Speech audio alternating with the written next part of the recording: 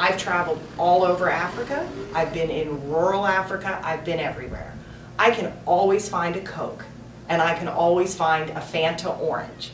So why can't I always find the vaccine that I need or an oral rehydration solution for a child that's having diarrhea? Go choose a very remote place in Zambia, somewhere near the Mozambique border, for example, and wait and see whether the vaccines show up. Sometimes they do, but that's not good enough, is it? They have to reach all the health posts all the time because of the nature of disease. You get an outbreak, and the outbreak spreads.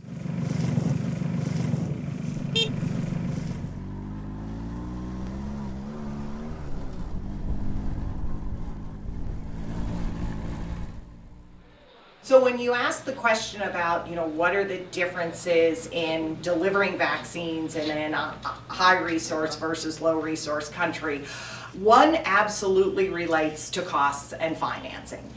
The second major barrier is I take my children to get vaccines, I drive a mile or two to the pediatrician's office, I do that at my convenience, and my child gets those vaccines.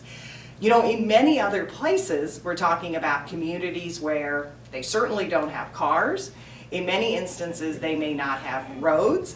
They don't have pediatricians' offices that, are available 8 hours a day, 6 days a week. So there are just logistical, transportation, delivery barriers that are quite different in those countries than in our country here. We know that the neglect of vehicles has a profound effect on the health of people across the continent. So we train mechanics, local mechanics, to a very high standard. It's not just maintaining vehicles, but it's bringing parts from wherever they are, probably Japan, and also managing stores, managing the parts, and managing the people, managing the fuel.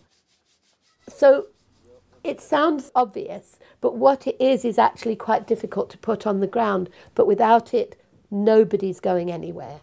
If you're organising a clinic and you're inviting people to come to an outreach station, it's going to have to be the third Thursday of every month. And if you're not there because your vehicle breaks down, lots of very disappointed women who have walked 10, 15 kilometres with their babies are going to go away, but fewer of them will return. So predictability is absolutely essential. If you say it's the third Thursday, you'd better be there. And it's no good saying, well, my motorcycle broke down or my pickup broke down, because there's no women there to hear you say it. They've gone by then. And if you don't do that in an orderly way, you will never get control of child immunisation. Never.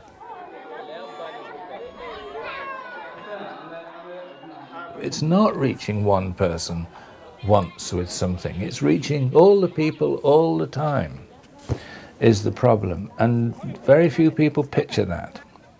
Children keep getting born. People don't say, oh, that's enough children now. I mean, they're born every day, every hour. You have to reach all the new ones all the time, and you can't mess about with oil filters. You have to change them. It's not optional.